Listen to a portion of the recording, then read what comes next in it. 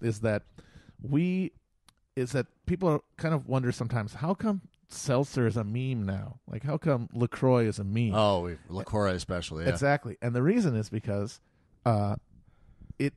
what happened is that millennials turned 30 and they couldn't drink soda anymore. Ah, yes. Because they didn't want to die of diabetes. Yes. And so they had to switch, but they still wanted the carbonation because we all love the carbonation. Yeah. And so they had to convince themselves that this awful alternative to soda, this soul-crushing nothing, is actually cool and fun. And so they had to meme it up. Yeah. And so they had to create a whole online culture around seltzer in order to justify to themselves why they're drinking this clearly inferior thing to what they want to be drinking. Yes. And does not involve them just being old, which they can't accept. Well, it's funny because you mentioned LaCroix specifically. Like, it's a little different in New York because we've had seltzer. Like, it's like, oh, that's true. There, Yeah. And the LaCroix thing kind of threw me for a loop. But with the branding thing, you're right. Everything is kind of like those jewel, like mango colors. Yeah. You know, it's got like that nice look to it. It's all fancy and shit. Yeah. But there's absolutely no difference whatsoever between that and like fucking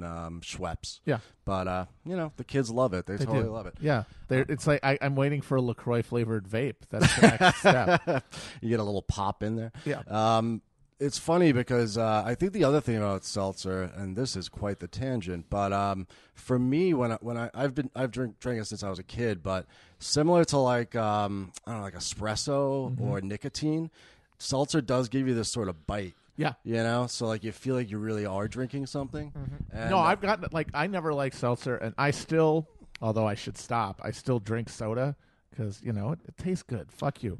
Best thing for a hangover. Exactly. Oh, a fountain Coke. Oh my God. It's like it's magic. It is. It works every time. Yeah, and it's like, all right, we're gonna die anyway. Who cares? Shut up. But I do like try to, even it out by replacing sodas. Yeah. Servings with it, and that has given me this thing of like, yeah, I can't drink plain water now. Water that doesn't have bubbles in it. This is disgusting. Yeah, to me. seriously. Get this out of my face. It's not well branded. Yeah, just... it doesn't have that. It doesn't have a kick. It's as Trill says, it tastes like nothing. Assholes drink it. It's like diner.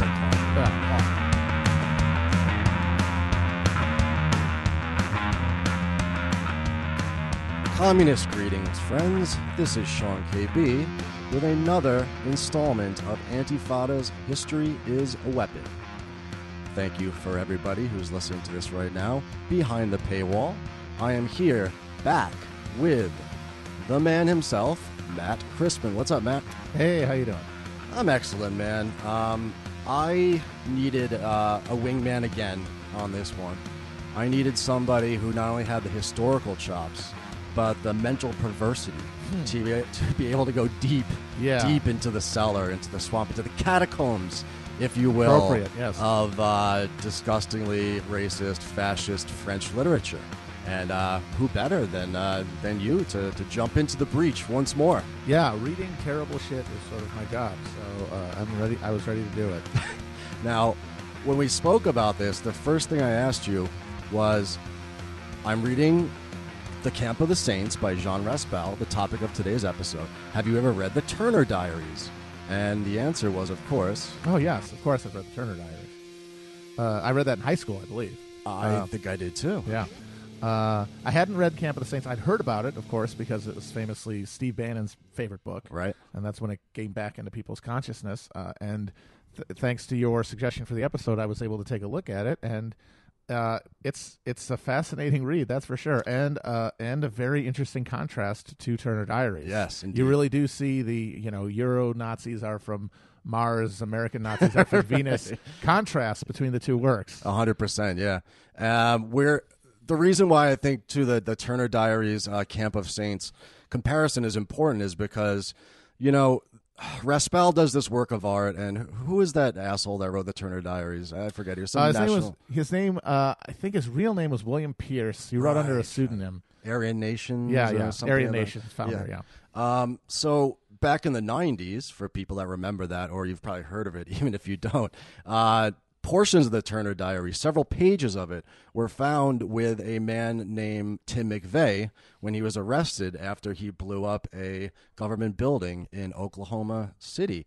People might remember that or have seen the pictures of it. In fact, part of his plot with him and his co-conspirators, these right-wing racist militia types, was inspired directly by these Turner Diaries. So similar to back then in the 90s, Camp of the Saints Today, as Matt said, is a favorite of Steve Bannon's. It is a book that a politician named Marine Le Pen has a signed copy of sitting directly on her desk at all times. Yeah. It is a book that came out in 1973, but is now being called Prophetic. It's been republished in France and in English, in England and America in English, and it is kind of this resurgent. It's a throwback, but there's something about this book at this moment in time that are getting the right wing excited in a similar way that they were excited about the Turner Diaries in the 1990s. Absolutely, yeah. And it really does show the changing face, I guess, of neo-reaction, whatever you want to call it, the way that people's, in America anyway, that their attitude has changed. Because the thing about Americans is sort of the defining characteristic, my co-host on Chapo, Felix, has talked about this a lot, is their pathological optimism, and how that structures so many elements of American culture. And, of course, that's part and parcel of what we talked about on our previous show, about that expanding frontier, that free real estate, as Tim Heidecker would say, that gave everybody a chance to start fresh, basically, at will. And that gives Americans this very unique world historical insane optimism. Right. And almost grounded in the soil, in a sense. Exactly. And the Turner Diaries is very much an American work in that it is a book about a triumph. Earl Turner, the guy who writes the diaries, the fictional character, is writing in a world where racial cells are awakening to do terrorism, like bombing American military installations and government buildings as a terrorist network to try to awaken the white race. And his last act is to crash a plane into the FBI headquarters, killing himself in a sort of in a 9/11. You know, it does. It's prophetic about 9/11 at least. Right. And I think he had a nuke as well, right? Yes, like they were going to nuke the D.C. and the FBI headquarters. But there is a framing device, kind of like another book written in a similar era, Handmaid's Tale, in which it's contextualized that this is a historical document in an America in the future where the white race has triumphed, where all the other races, including Israel, have been wiped off the map, and there is a pure hygienic white world. And this book is, and his diaries are a journal of martyrdom, but in the service of victory, ultimate victory. 100%, and it's fascinating too because you know, it is a highly racist book. It's more brutally racialized, I think, even than Camp of Saints, and that says a lot because Camp of Saints, we'll get into this, it has the most brute and I think dehumanizing and disgusting sort of descriptions of brown people and immigrants and whatnot. But in the Turner Diaries, you know, it's very much like you could imagine the Earl Turner, the hero, being played by Bruce Willis. Yeah, right. It's this action-packed, poorly written, but very action-packed. And I think that's where the brutality comes from. Is that as awful as the images that Raspail brings up, he is writing in a very faux elevated. It's based the two books. It's the difference between a dumb high school student and a very pretentious one. Right. You know, like the kid in the back of the class who huffs glue versus the kid who has a briefcase that he brings and is literally in the French Academy. Yeah, exactly. There is a space for Raspail in the highest arts and letters of French society. I mean, it has literary quality, which Turner Diaries absolutely does not. Turner Diaries is written, and honestly, given its stated goal of trying to engage people, the white lumpen American, that's a smart move to not make it too fancy pants. So that means it does read more brutally because they just use slurs. They just say the worst words because why would you want to spend a paragraph artfully describing the grotesque non-humanity of these people when you could just use a nice N-word or something. Right. Plenty of those. Another sure. element of that's very American. Don't give me the Beaux Art nonsense. Just give me a nice steel glass tower. It could be like those Left Behind novels that came out that are very much popular among the Christian fundamentalists, which are also complete trash in terms of literary style, but it gets the point across. It's this action thriller. But you pointed to the important thing, the important difference. And I think that, they're both written in the 70s, so we're going to tease this out by looking at French history. The difference between the optimism of that Turner Diaries and the deep, dark pessimism of Raspail's Camp of Saints. I don't think it's merely just that one was American and this one is French, because Raspail's Camp of the Saints is now popular among the alt-right now in the United States. So in a sense, it seems like these conceptions of the white future or the white race or dystopia or utopia have kind of gone from one shore to the other. They've gone across the pond, and it's resonating for people in the United States like something that the Turner Diaries would have back then. But it's, again, like a French artifact and very, very, very pessimistic, I think, about how that white race is going to do. Yeah. No, that is the big difference, and what is interesting is the degree to which, as you say, that element has infiltrated the normally pathologically optimistic American psyche, and I think that does speak to the changing world that people find themselves in. In the 90s you'd had maybe 10 years of really hyperdrive neoliberal capitalism, atomizing societies and undermining communities.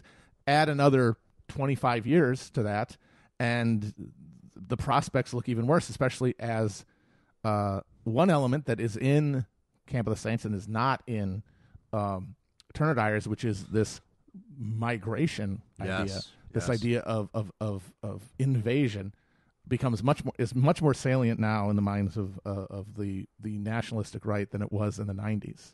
Because it was really NAFTA that supercharged Mexican immigration to the United States, and that had barely happened when Turner Diaries was popular. Yeah, and of course the other huge factor is that there was that 9/11 that we spoke about before. Yes, of course. Really, 9/11 is huge. Really scrambles the American psyche in a lot of ways. So this book that we're speaking about has been translated into 14 languages. It has sold 500,000 units in France since it's been republished. Not just Steve Bannon and Steve King, of course, are fans of this, but the National Review has given it favorable ratings, and also the Atlantic Monthly, believe it or not. Those paragons of centrism. What? I do believe it. They say, while readers might find Raspail's vision uncomfortable and his language vicious and repulsive, he may have been onto something. And so, like let's go through the plot of the book. And one thing that resonates is about, you said, invasion, right? Yes. Something that's been happening over the last several years is a exodus of people out of war-torn regions in MENA, right? Yeah. The Middle East and North Africa. I think in 2016, 2,500 people died trying to take a boat from North Africa to Italy to try to get into Europe. And then I think in 2017, over 5,000 people were drowned in boats just trying to make it as refugees into the West. Now, this might be another reason why people are calling it prophetic in a very kind of base way, because that is what Raspail's essential plot point is in this book. You've gotten to the point now, and he writes this in 73, but it's in some vague sort of future, probably like around now-ish, where so the first world continues to have a pretty high quality of life, but the kind of population bomb 1970s conception of like these breeding, this exponential growth of the third world populations has reached the point where there's mass starvation, where there's famines in places like India and Africa and elsewhere. And right in the beginning of the book, it starts in Calcutta. And you have a group of Indians, he uses the word Hindus a lot, right? Yeah. Who decide that they are sick of piecemeal coming to the paradise, right, the chosen land of the West, and they are going to basically take over and invade 100 ships And 1 million of them are going to get on these rickety ships, and they're going to make their way all the way around the Cape of Good Hope and make their ways onto the shores of Europe and indeed onto the shores of France. And this is sort of the device that he uses is this sort of impending doom, as these 1 million unassimilatable brown people slowly make their way towards the cradle of Western civilization. Yeah. And of course, it's not. It's partially their thought, but it's also largely the responsibility of self-hating Westerners, decadent, postmodern, perverted, deracinated Westerners who no longer have any conviction in the culture that brought them up, have nothing but contempt for it, in fact, and have a sort of a thanatoptic desire to see it destroyed, and use this undifferentiated horde as sort of the instrument of their own cultural suicide. Right. This is like that great replacement or white genocide thing that wasn't it Laura Southern that actually went out on the fucking Mediterranean in a boat to try to stop the She tried to stop them from rescuing people on the Mediterranean. She was firing flares at refugee boats. These fucking monsters. Yeah. So there's not just the outside, the third world coming towards the first world, but there is also, as you said, this deep corruption within Western civilization, as he sees it. Right. People are corrupted by drugs. People are corrupted by free sex. People are corrupted by Marxism. People are corrupted by miscegenation. People are corrupted by all these different things. And most importantly, too, for Raspail, who is something we don't have in the United States, who is a integralist, Catholic monarchist to this day, right? Yeah. Even the Catholic Church, there's a supposed Vatican III that happens where the Catholic Church essentially abrogates all responsibility to Christianity and becomes like a liberation theology Marxist group that wants the West to be destroyed, that wants the decline and the destruction of all the things that Raspail and others hold dear.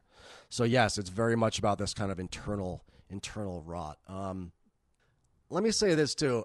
I'm not big on trigger warnings, right? Like I think whether you're listening to the Antifada or Chapo Trap House, you kind of know what you're getting yourselves into. But that said, if you are at all squeamish about overt racism, sexual assault, brutal, horrific violence, and things of that sort, it might be a good time to kind of, turn it off, or if the kids are in the room, maybe put them to bed because this is some deep, deep, dark shit that we're about to get in right here. So that's pretty much like the outlines of the book. And as Matt said, it's very much this conception that the West has lost the nerve to even be able to carry on such as what to bear this cradle of civilization any longer. This is so disgusting, but the chief, I guess, decision that France and the rest of the Western world has to decide is whether, when these 1 million migrants are coming to the United States, men, women, and children, whether or not to fucking genocide them. Yeah.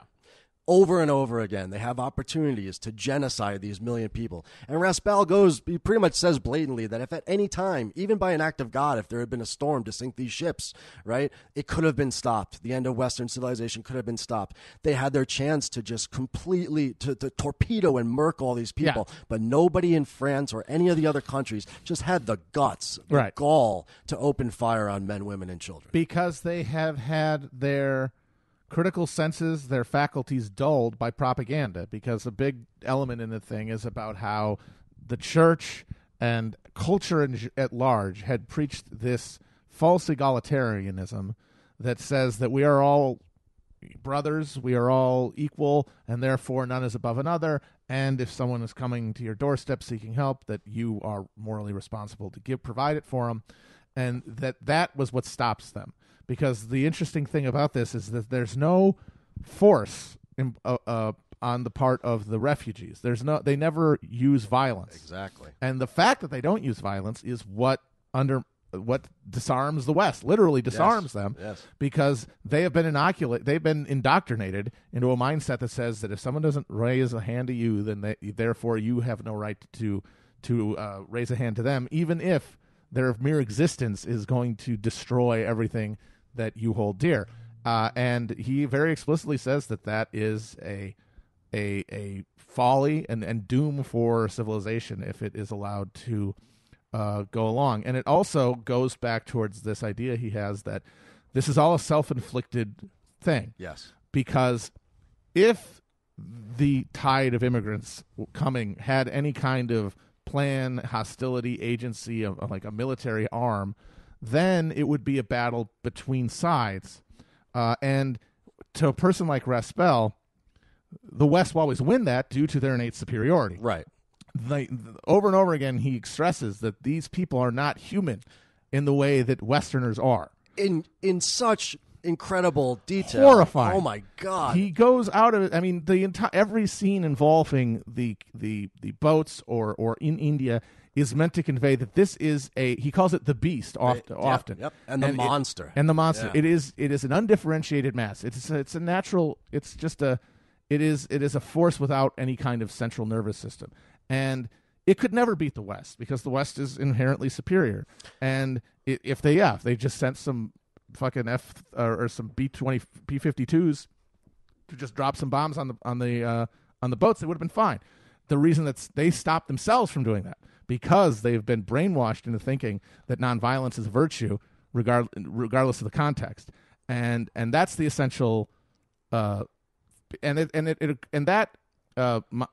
view of it, where it's entirely self-inflicted, there's no outside force that can undermine Western civilization. That really does speak to Raspail's position as this ultra-monarchist Frenchman, because for guys like that, the primal scene is the French Revolution. Yes. And if you believed in the society of orders that pervaded before the French Revolution, the serfs, the peasants, the third estate, they could never take power because by virtue of the fact that they're the third estate. Right. Like the orders exist to express a natural hierarchy. Right. An organic society. Exactly. An organic structure.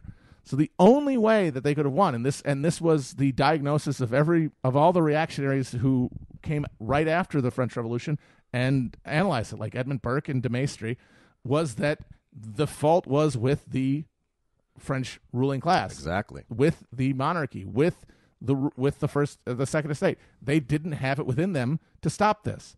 And that's because they had become decadent, and that's because they had lost their drive and their confidence in themselves. And I think decadent is the perfect word for what Raspail is trying to point out here. I, too, was thrown by, again, a book written in 1973, so you have liberation struggles going on, all over the world. And yet, as you said, this undisaggregated mass of third world peoples is completely apolitical. Yeah. Right? There's absolutely no politics. There's almost like this zombie they just want spontaneous movement to get to the promised land. They want to live in the land of milk and honey. And I think you're right that there's something. It threw me that it wasn't political, but then I realized too about there's the moment of nonviolence, Gandhi and Martin Luther King, and with his very Catholic sensibility, I think you're right. He saw there's only one way, right, that we could be defeated, and that was by defeating ourselves, by not having the guts to actually go through it. Yeah. So you touched on a few things in French history that I think are very important for understanding how the hell a book like this could have got written and why the fuck people are reading this fucking trash today. Raspail said in an interview that I had the misfortune of watching, it was from several years back, it was on French television, that his book was prophetic. He was writing what he saw. One day he was actually on the Côte d'Azur in southern France, and he was at a house very much like the one described in the book, and he looked across the Mediterranean and he thought, what if they came? And in this interview he says, well, they finally come. And when the interviewer asked him straight up, is this a racist book? Do you hate, immigrants, this, that, and the other thing? Raspail said that the point of his book was to save indeed 18 centuries of white Catholic French civilization. Those are the stakes for Raspail and the new right in France and elsewhere, right? It's about saving something called Western civilization. So that's something we need to interrogate through French history, right? Yeah. This conception of what is a civilization. It's like you can't put your finger on a civilization. It's like the state, right? Like you can't touch the state. You know it exists, but it is an abstraction, although it has powers not only over us, but also powers to compel us and impel us to do certain things. A state or a civilization is something that's invisible, but something that your grandparents might have died for in a war, that you would do so today for people who aren't even born yet in the future. Right. This kind of real abstraction that one's trying to defend. So I think with all that being said, let's get into French history, how this fucked up French political ideology, all of them actually, because France is completely different, I think, in terms of left, center, and right than the United States and elsewhere. And let's kind of drum down where this book comes from and why it might be meaningful for folks today who are unrepentant racist swine. All right. So Matt Christman and I are history professionals. By that, I mean amateurs who know a good amount of stuff. So we know that it's important to periodize. When Raspail says he's trying to save 18 centuries of French civilization, we know not to go back 1,800 years and do all the fucking history. In fact, we're mostly going to be talking about what Matt mentioned with the ancient regime and the French Revolution and these Enlightenment ideas that come after. But right off the bat, I do think it's important to go back to this sense of continuity that ideologues of French nationalism, of whatever shape or form they choose, are hearkening back to, right? Mm-hmm. So the Franks, right, where the term French comes from, Germanic tribe, actually warring amongst themselves, kicked out of the area that they were living in by the Rhine by other Germanic tribes, people of their own linguistic and racial group. They didn't want to live with next to those people because they were fighting, and they end up eventually taking over the Roman province of Gaul and mixing with the Celtic or Gallic people that live there and displacing the Romans as the ruling class, essentially, within what is now known as France. They take up, Roman laws. They convert to Catholicism. But basically, they become a feudal society. It's impossible to understand the French in the same way that we would now as a nation state that has a civic ideology and that is ethnically homogenous and everything like that. A civilization is supposed to be a culture or a language or a way of life, right? I don't see any way, I don't think you do either, that could be any continuity between then and now. No, I mean, if it depends. The metric is what matters. If you're talking one of the most popular ones and the one that I think 19th century Europe largely settled on as sort of a defining feature of a nation was language. Right. And there was no French national language until well into the 19th century. The 19th century, yeah. Folks. I was actually in the course of reading about this, a little fun fact here. I think it was Pierre Bourdieu I found this from. But when you talk about, even more modern history, they estimate that at the time of the French Revolution, only 50% of the people in France could even understand a lick of French, right, the official language of France, and only between 12 and 15% of the people actually spoke it, as their first language. You had this mix of, people who spoke Provençal, mm-hmm. people who spoke Breton, which was a Celtic language, people who spoke Occitan is another one. Obviously, German speakers. Germans right? in Alsace-Lorraine. Right, yeah. And Basque, of course, that and bizarre Basque, that language isolate there. Yeah. So really, again, even that linguistic conception breaks down when you think about that. And then I think, too, the racial one is problematized, too, when I said that there were these warring Germanic tribes. There's this, I was reading Pinker the other day. Do you know that, Steven Pinker? Oh, yeah. I think if that famous Frenchman Voltaire was around today. Oh, yeah. He's Dr. Pangloss. Yeah, he is, exactly. Pinker is Pangloss. And he wanted to do a sort of evolutionary psych take on racism, that we came out of the savannah being xenophobic, being afraid of the other, and that people of different linguistic groups or different colors, different religions, right, cannot live amongst one another. But then you look at, again, French history, and you had a multilingual series of kingdoms and empires, right? You had at a certain point in time, the Vikings were coming down and just fucking them up and stealing all their shit and plundering them. So then a bunch of fucking Scandinavians come down and take over all of fucking Normandy, yeah. Right? You had, the great state of that time was the Holy Roman Empire, which was this polyglot, just amalgamation of different peoples, simply because one Habsburg married some Hanover sovereign who married this, that, and the other thing. Yeah. It's important, I think, for folks to know that this modern conception of the state is very much tied in with the modern production of the state. And the French Revolution certainly is the moment in time where that sort of sense of republicanism and civics starts to arise. So, Matt, you said earlier the ancient regime, right? That feudal aristocratic regime. Yes. Monarchists like Raspail and others, there's Legitimists, there's Orleanists, there's Bonapartists in France. I know this is fucking crazy, but there's different factions of monarchists who compete about what fucking king they want to bring back at this given time, right? But you had this feudal aristocratic system, and then this wonderful, glorious thing happens with the French Revolution. Do you want to talk a little bit about the sort of contradictions and the rot of the ancient regime and what the French Revolution comes out of? Yeah, I mean, by the time of the French Revolution, the French state was basically paralyzed. It could not function because after the consolidation of power under the auspices of the king by Louis XIV, the Sun King, who famously said, "I am the state," and brilliantly was able to bring most of the power in France under control of him as opposed to the aristocracy, because that's the thing to remember about feudal societies, is that they were never absolutist. They were always this very tense negotiation between the central authority of the king or prince or whoever and the feudal lords. There was never you could never just tell, if you were the king, you could never just tell your lords to do something. It would always had to be negotiated, and that's why the first parliaments came into being. The Estates General in France, Parliament in England, they were to be the places where these negotiations took place. Right. And Louis XIV did a good job of bringing control to himself. One of the big things he did was build Versailles and basically make all of the biggest aristocrats spend themselves in a penury by living there with him. Come into our big poly house and spend all your money. Yeah, exactly. Just a big cuddle puddle. Right.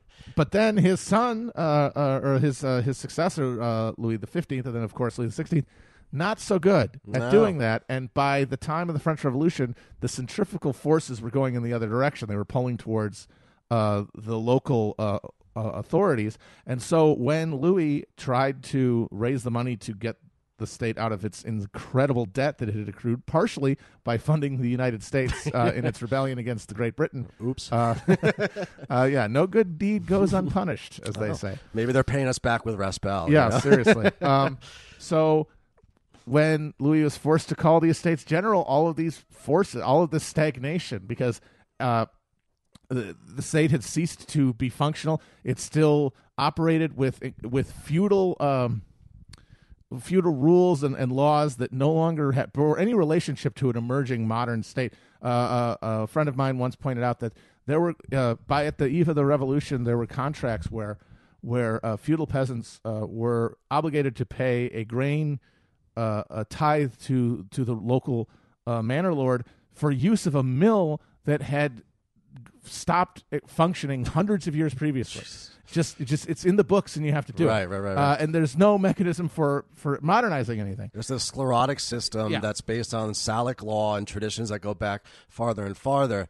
And of course, there is within this very ossified sort of political and social system a new class arising in the interstices that becomes more and more powerful that would never let a mill sit there for hundreds of years. That's money. You're leaving money on the table. It's got to move. It's got to be liquid. You got to fucking have some production process. And that's why when they bring on the Estates General, it would have been one thing if it was just a classic battle between the aristocrats and the king. We've seen that forever. We saw how that plays out. And we talked about the peasant revolts even before. Absolutely, and how they figure into this organic ebb and flow. You know, it really was. This dynamic homeostasis. Exactly. But then there is, by the calling of the Estates General by Louis XVI, there's a new group.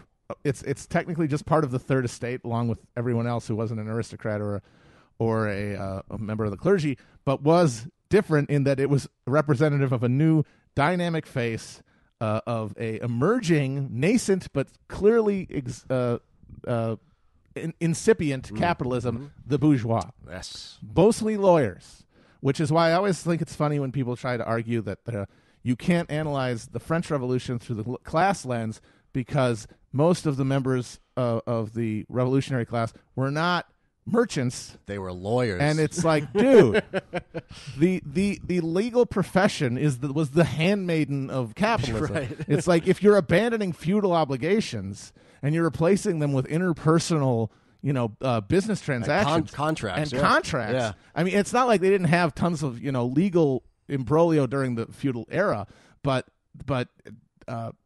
creating contractual relationships exponentially increases the need for legal representation. Right. And also at the same time, too, and this is where ideas, of course, get tied into history. And, it's a huge, debate and discussion about, how production and social life leads to ideas.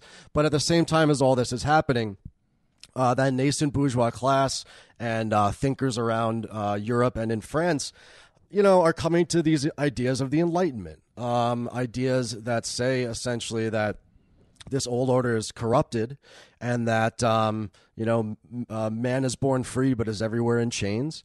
And these lawyers, this incipient bourgeoisie very much had a strong ideological backbone in the sorts of very progressive political ideologies and economic ideologies that are coming out of that with folks like Locke, with folks like Rousseau, So there was also at the same time as there was this social rot that's happening, you've got this kind of burgeoning of these new ideas about not just, how to order life, but how to even create a functioning society without those organic bonds that had tied people together for all those centuries. And this, in the thought of the reactionary, is where Adam bites the apple. Basically, this is the fall, because as soon as you destroy these bonds, as soon as you unseat God as the centerpiece of the social order, then all bets are off. Right. There's no center. Nothing will subsist.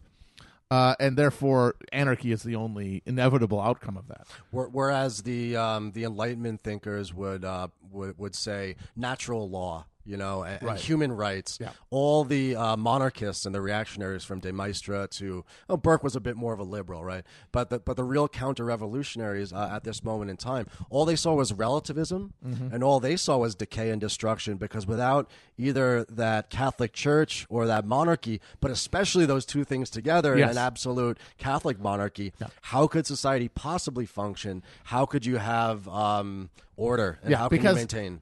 But the two things together, they order social life and they order political life. Right. God enthroned as the arbiter of your social intercourse, and then the king enthroned as the arbiter of all of your political decisions. Right. Temporal and spiritual. Exactly. Right. And getting rid of that is to throw the whole thing into a mad cocked hat. And if people looked at that at the first 5 years of the revolution, I'm sure a lot of those guys were feeling very smug about that analysis, because it was a absolute tempest and just a seesawing of factions and and political violence that had not really been seen before.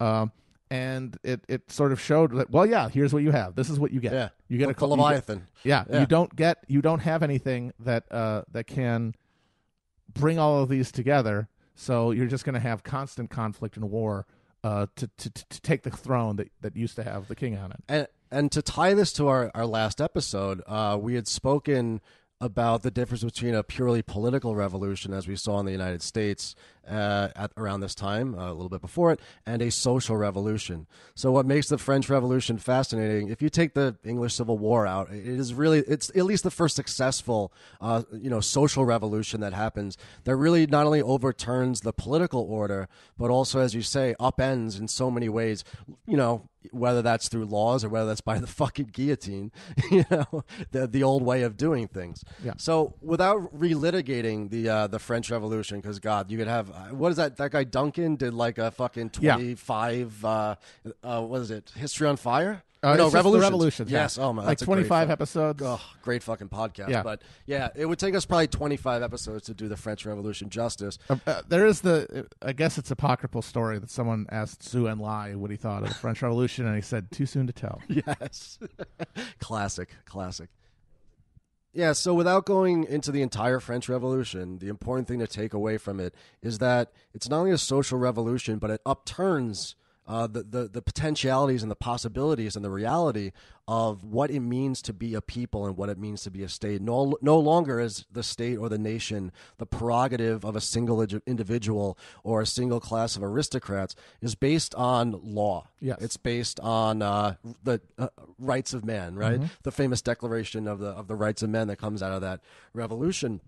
It is based on social contract, something that we take for granted today, but was very, very revolutionary in that late 18th century period. So, again, back and forth, the revolution goes up, it goes down, it goes this way, it goes that. We finally get, I forget what was it, 1798 or was it in 1801? When does... I believe the coup of Brumaire is 99? 99. About on the cusp of the 19th century. A man comes along. He was the absolute boy, or as I guess they'd say in France, le fil absolute of the early 19th century, a guy by the name of Napoleon Bonaparte. And before I let Matt go off on one of the most amazing world historical figures of all time, I'd like to again put a little marker in there, because he was born Napoleone Bonaparte. He's a Guido. Corsican. He's an Italian. Folks, he's an Itai, folks. Imagine him conquering at Auschwitz in a tracksuit. That was the reality of Napoleon. This hero. He learned French in a boarding school. He was a native Italian speaker. He was eating gabagool while he went to Waterloo, which is part of why he lost. He had a wheel of provolone under his arm that he would eat with a knife. He didn't want to go in exile to Elba, but they told him there'd be some good brajol there, so he went.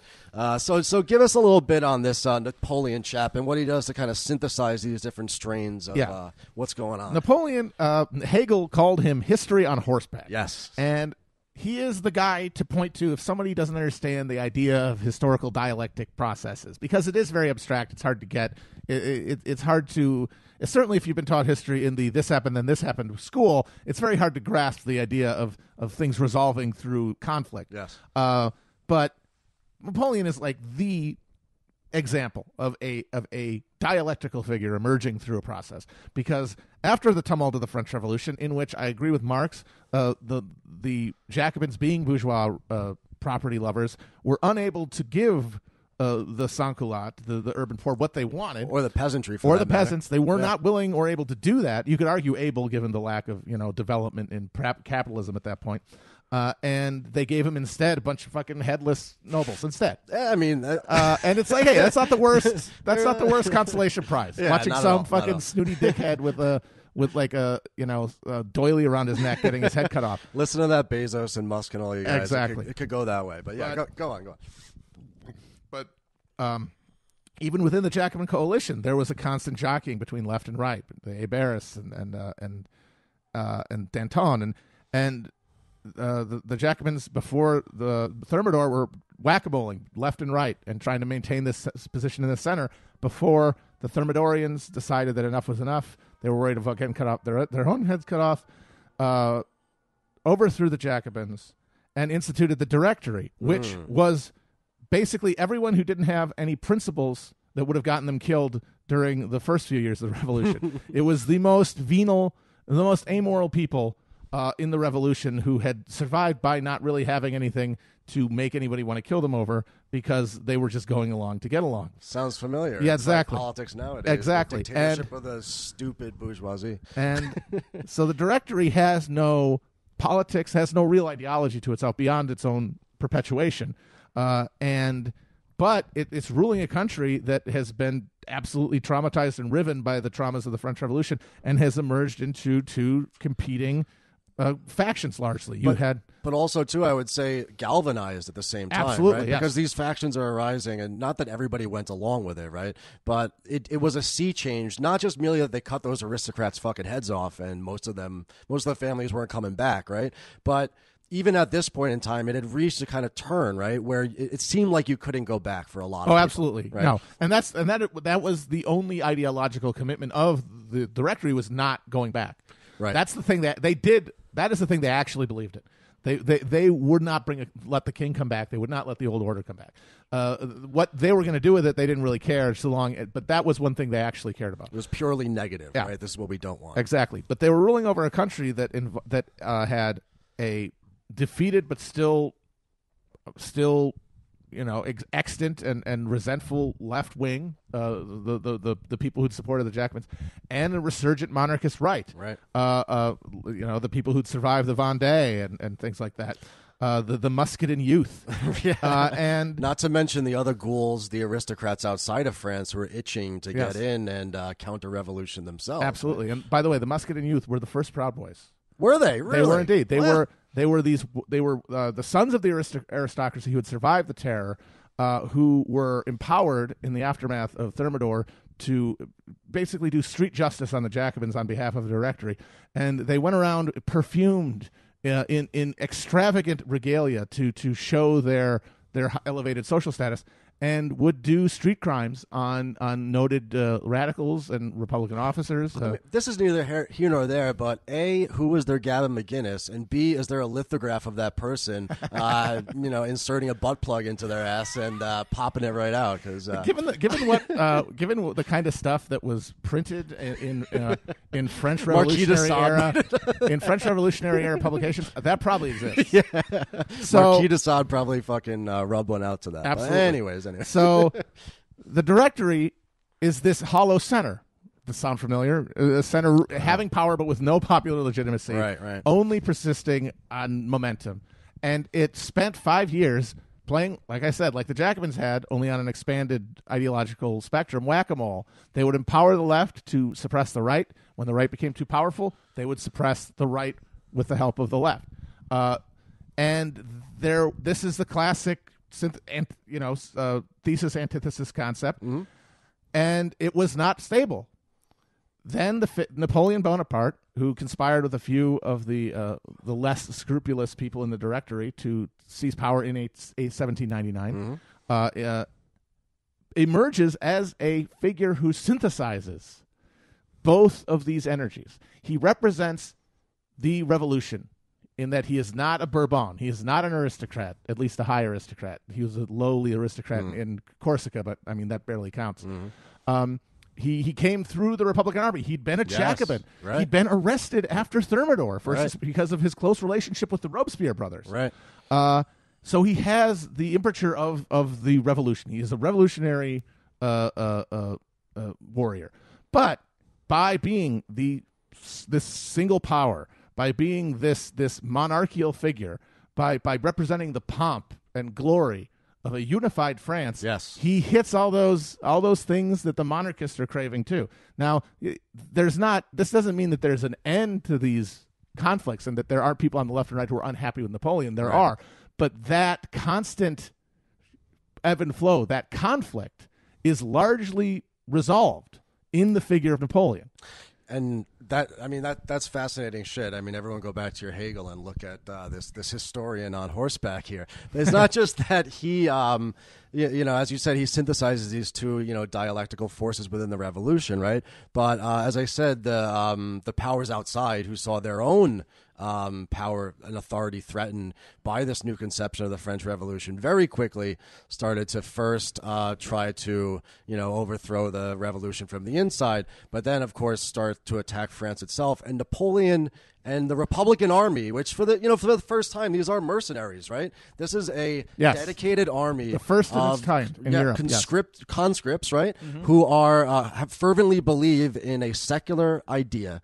And Napoleon starts to conquer. He rinses their asses. He sure as fuck everywhere does. He goes to the fucking east. He goes up to the north, to the northeast, and we all know what happens with a land war in Russia. Never do that, guys. If you're ever in a position, just don't do it. This is the kind of special, kind of life lessons that we give here behind the paywall. Don't invade Russia. Come on, guys. Don't do it. What do you think? What are you thinking?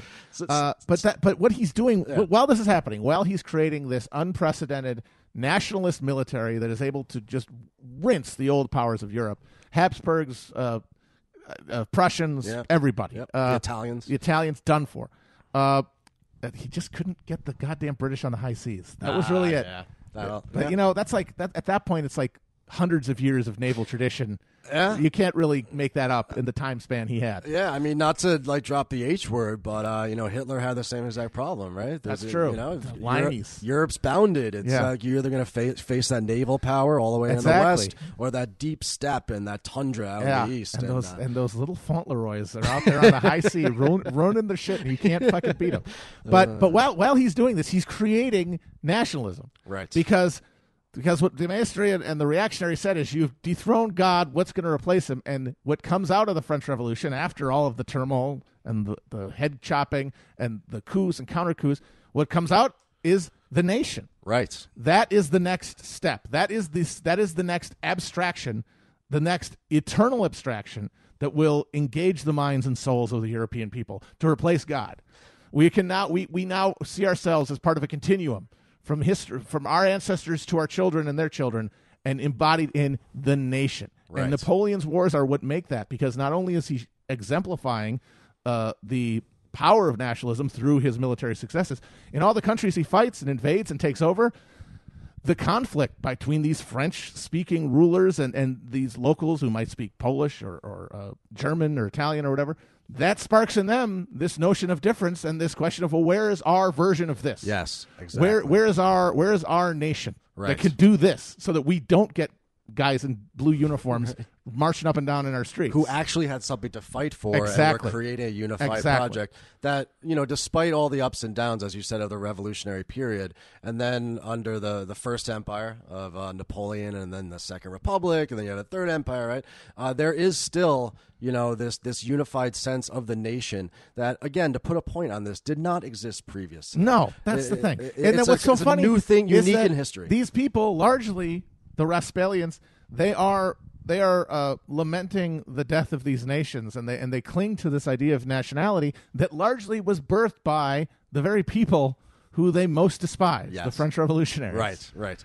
And it was, to make it even worse, and this ties into what you're talking about with the nationalist aspirations of peoples all over Europe, that takes over 100 years, 150 years for many of them to be actually realized through history, right? So this revolutionary nationalism becomes this aspiration for peoples all over Europe. It's this Pandora's box, that you cannot, put away.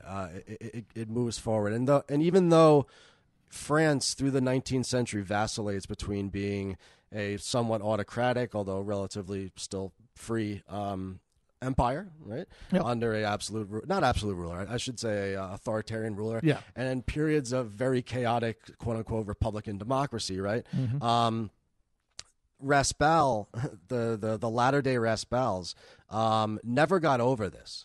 Never got over the fact that, as Matt said, not only was the old order overthrown, right, but that these principles of human rights and universal rights arose. Yeah. So when you're thinking about how is it that in this day and age, somebody could be writing about this destruction of the West, this internal decadent destruction of itself by these principles of live and let live, and turn the other cheek, and accept other people in, to your community who may have a different way of thinking or a different religion, right?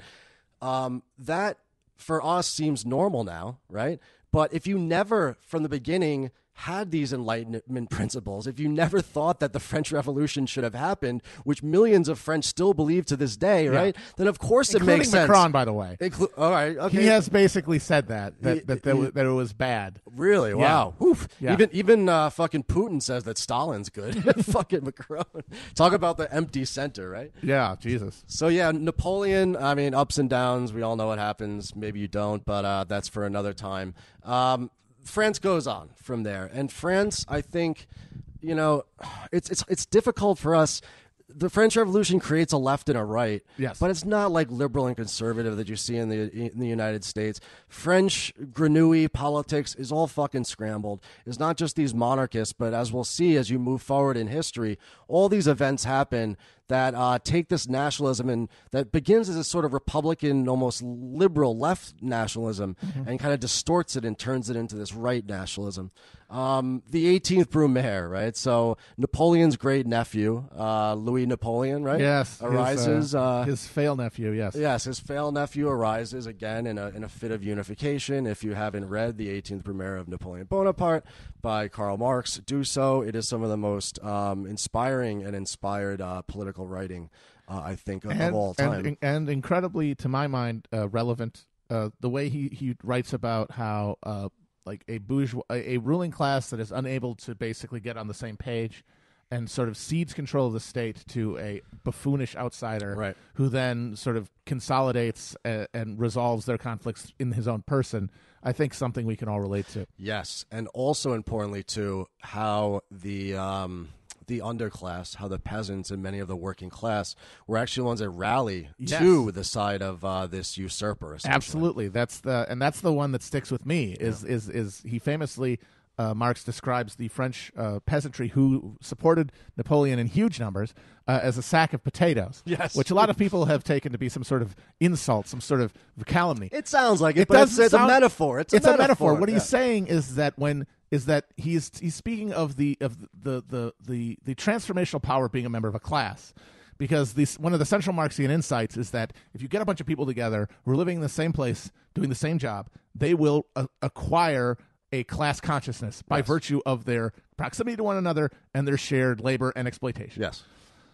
And that's why if you get a bunch of working class people together in a neighborhood like the Red Belts of Paris, they're going to become, and they did become, incredibly radical and unified. Right. But if you get a bunch of peasants together, and the thing is, you don't get a bunch of peasants together because they all live on little plots miles away from each other. The only time you get them together is during an election. So when you bring them together, it's like if you put all of the working people together, they're going to turn into something else. But if you take all of the work of the peasants together, it's like if you put a bunch of potatoes in a sack. These lumpy things that don't come together. If you put a bunch of potatoes in a bag, it doesn't turn into another thing. Right. It's just a sack of potatoes. And that's what he's saying when he says that. He's saying that the peasants do not catalyze when they're voting because they have no shared experience. And to me, that is what we've peasantized the Western worker through suburbanization and mass media. How we ended last time. Yeah, exactly. 100%. And so that's why I think that's a great book to read. But he talks about how Napoleon III, this goofus who had 3 times failed in a coup attempt to just take power by invading France. A chronic crook, swindler, a guy who owed everybody money and basically had to become emperor so that he could pay off his debts. Sounds familiar, folks? I mean, that's the thing. It's like the comparison between Napoleon III and Trump is only wrong insofar that it really doesn't do good service to Napoleon III because Napoleon III was a guy who really spent his whole life trying to take over France. Right. He read he went to jail, and when he was in jail, he read a bunch of books. He wrote a book about the end of poverty, which became a catalyst for a lot of the people who supported him. And not to mention when he comes into power, there is a period of stability after that. Exactly. Unlike Trump's shiftless, shapeless. It's just. It's like a copy of a copy of a copy. It's like the 15th guy who in Multiplicity, the 15th Michael Keaton. Tragedy, farce, and then who knows what the fuck the next 13 are. It's like armpit farts or something. I don't know. But so Napoleon III is able to consolidate, control, resolve the conflicts between the aristocratic landowning legitimists and the finance capital Orleanists and the working class and the peasantry. And that lasts for a good 20 years. Yeah, it's impressive. More than his uncle because he didn't invade Russia. Right, exactly. But what he did ended up doing was fighting Prussia. You don't want to fuck with those junkers. If it ends in RUSSIA and you're a Bonaparte, just stay away.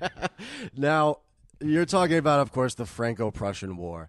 And I want to actually put some historical context into this because I was thinking about this in preparation for the event. If you were born, let's say, in 1850, 1855 in France, it's not likely, but it would be entirely possible that there were 3 humongous wars in your lifetime. Mm-hmm. Like total wars, essentially. The Franco-Prussian War, which ends in 1971 with the Paris Commune, and then you have a period of relative peace, and then you have World War I and World War II. This, I think, goes very far in kind of understanding like the French political makeup and the French understanding of the world. All these brutal, just atrocious wars that kill millions of people, but also require a certain type of state in order to prosecute those sorts of wars. Yeah.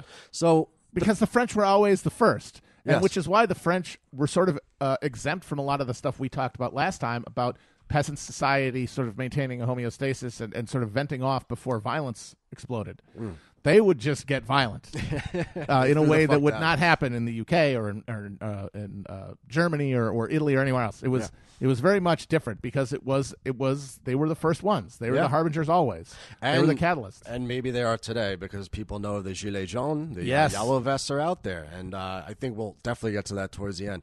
Let's talk about another thing the French were first at. In 1871, facing a defeat by Prussia, basically, the ruling class flees Paris, which is under siege, and the working class of Paris does a first thing in history. They actually have what I think we all consider to this day to be the first working class proletarian revolution, and start to begin and create the first proletarian quasi-state, shall we say, in the form of the Paris Commune for 100 and something days. I forget how many. Essentially, the working class was in charge of Paris. It created all sorts of political institutions in terms of recallable delegates.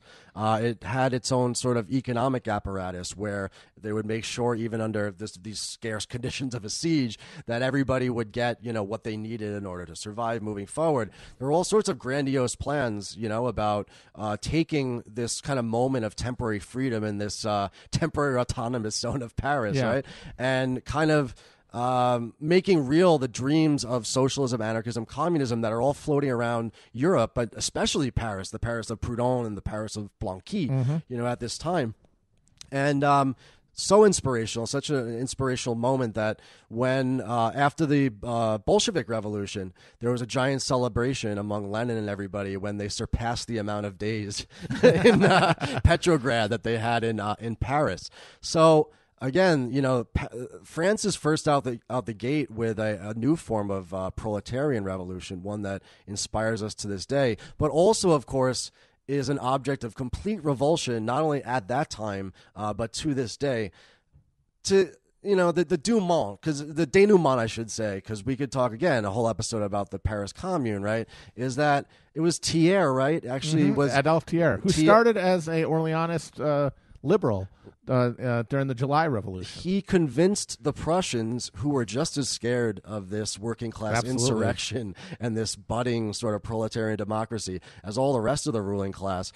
He convinced the Prussians, who they were losing a war to let the fucking French troops go through the Prussian lines in order to fucking pacify and brutally massacre this fucking revolt of the Paris Commune. And now we're at Père Lachaise, and you can still go there and see those bullet holes in that wall where people were lined up and shot. But again, this is the sort of intense and brutal, but also fascinating and inspiring history that France just keeps coming up with over and over and over again. That's true. The Paris Commune brings in the Third Republic. Yes. Right? So third time's the charm, I We guess. got it. This is it. The last one. Never going to be another one. The eternal Third Republic of France. By the way, folks, they're on number 5 right now, but with a little Vichy in between.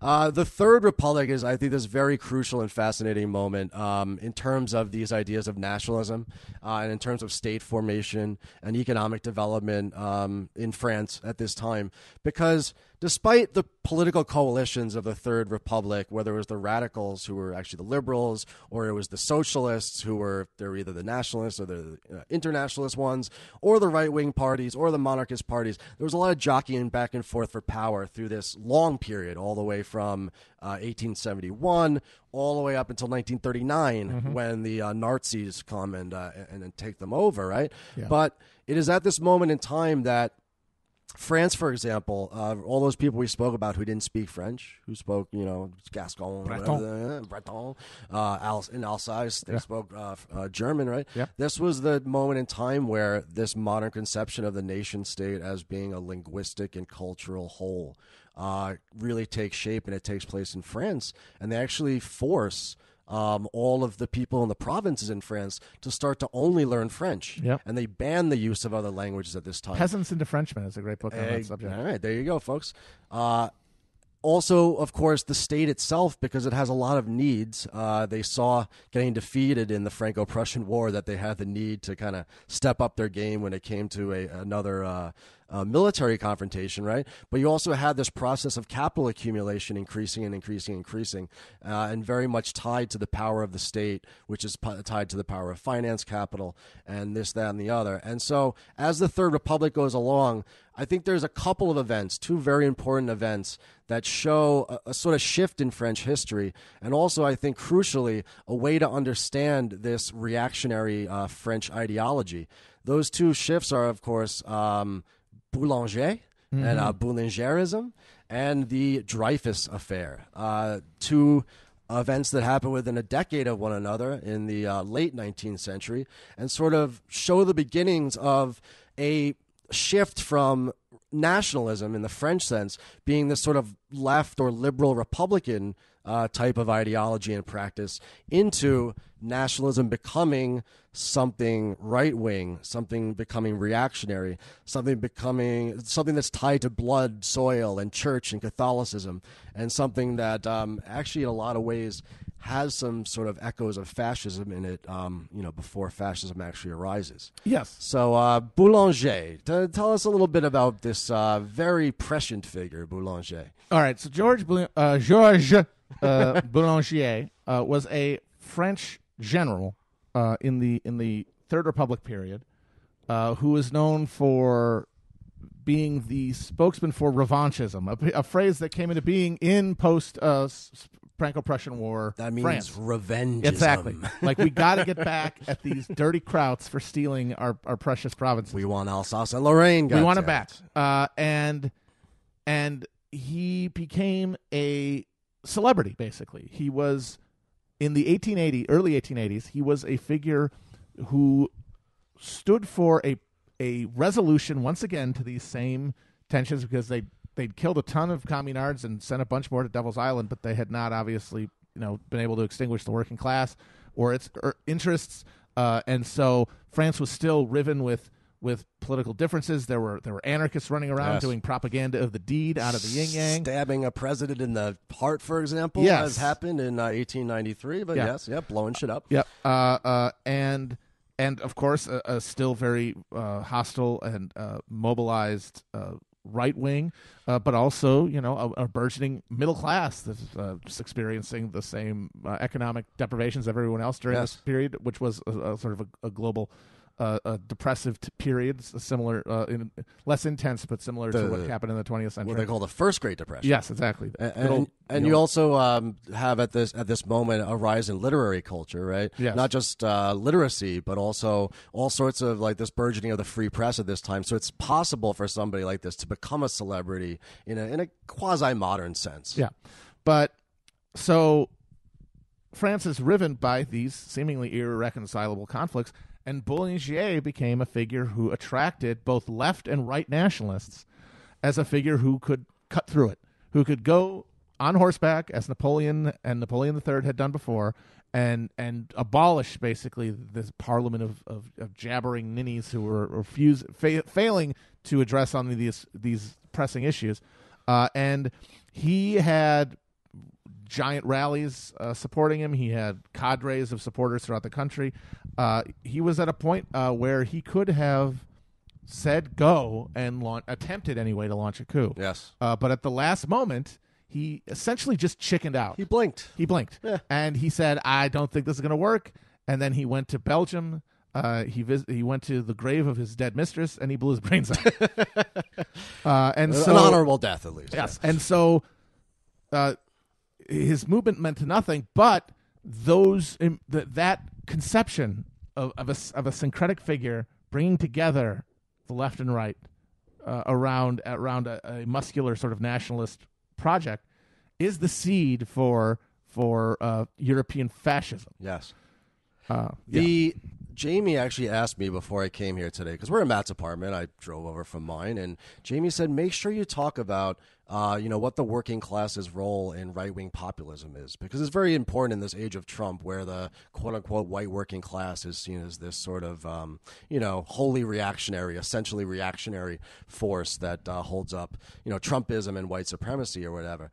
I think what this figure, Boulanger, does is, for the first time, he breaks off sections of the working class who had been almost exclusively socialist or anarchist, of course, anarcho-syndicalist, especially at this moment in time, and manages to create a sort of socialism that is tied to this idea of the French nation. So it is a socialism that is national, which is why a lot of folks say that this was, in the late 19th century, the sort of beginning of what you see of national socialism and fascism that would arise a generation after. Because nationalism has shown itself to be one of the most enduring obstacles towards socialist progress, and to a certain class of people who emerge on the left, and even members of the working class, there eventually comes a point where you think, well, if you can't beat them, join them. Right. Like just say, hey, you guys love the nation, right? Well, what if we had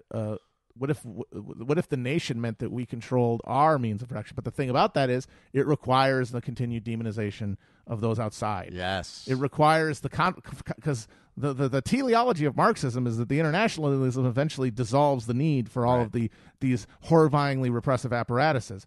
But this National Socialism, you really are making the Faustian bargain, because you are entrenching all of the most awful authoritarian aspects of the state. Yes. In pursuit of very short term and ephemeral gains. Right. But also at the same time, you are doing another synthesis. Now it's bizarre, because it's an ideological synthesis now of what you were speaking about earlier with the French Revolution. It's a synthesis of this thing you can't touch, this thing you can't feel, but this thing that you understand and and you would sacrifice, called the nation. But at the same time, some sense of like collective social well-being, right, where people will be taken care of.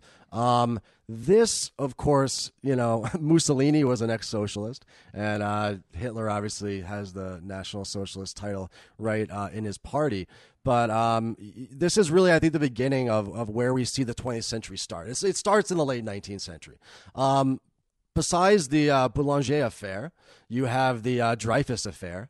And this is where things really start to heat up, because now you have this combination of what Matt was talking about with this right-wing nationalism, along with the rise of a virulent anti-Semitism. Albert Dreyfus, he was a military captain, another really long story, but he was accused of selling state military secrets to the Prussians. There was a closed trial by a military tribunal.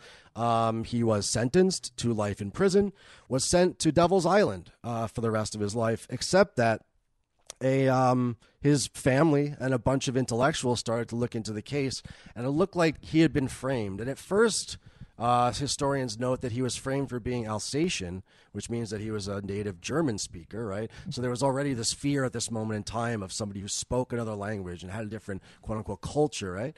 But later on, very much was made of the fact that he was Jewish. He was an assimilated Jew, right? But it was very much, it started to push these buttons of modern anti-Semitism to say that, well, we have a nation, but this is somebody who might have some sympathies towards something outside of the nation. This is somebody who may seem to be assimilated, right? But are they really French? Are they really German? Are they really Italian? So the Dreyfus affair, it does two things. A, it completely France is riven by two sides, on the Dreyfusards and the anti-Dreyfusards. It's the military lining up against the politicians. It's one politician against another. It is the rise of, and I learned this the other day, the first time the word intellectual had ever been used was in the Dreyfus case. Because it was actually when Zola does his famous J'accuse, and is sent to jail for a year for breaking press laws and libeling, the French military. The folks who line up behind Dreyfus to try to, win back his freedom, because he had been essentially not only tarred and feathered as a, conniving Jew, but also as a traitor for the purposes of some, military cadre and blah, blah, blah. The intellectuals, for the first time against public opinion, as a separate group, take a stand for Dreyfus. And many of them, they protest, they write, some of them go to jail for this, and they're isolated now as this separate force in society, right? Because they're standing up for these, Republican principles, these civic principles, justice under the law, right? And this is where, for the first time in history, anti-intellectualism starts to be tied to reactionary politics. Again, first time in France. You isolate these people as intellectuals who are against the French state. They're against the French military. They are against, the rightful uprooting of these Jewish fifth columnists, within our country.